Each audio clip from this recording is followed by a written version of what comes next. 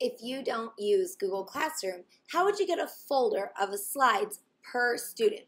There are many ways, but I made alicekeeler.com/folder of slides. So let's try that out. So I'm going to go to alicekeeler.com/folder of slides.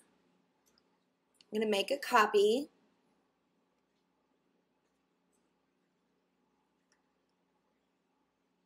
And what you're going to want to do is get your students' names and emails into columns A and B.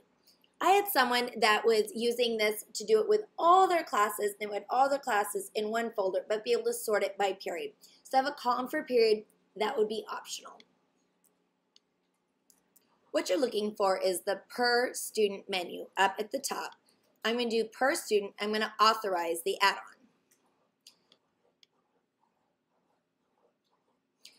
Once you've authorized the add-on, you want to go to Create Folder.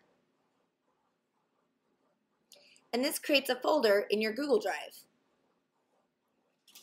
Now that just makes the folder. So don't forget to go back to per student and make slides.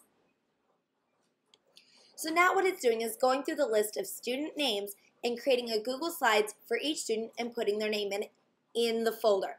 If you've included an email address, which is not required, the slides will be shared with that student. Once the slides have been created, a pop-up will let you know, and you'll find the link to the slides here in column D.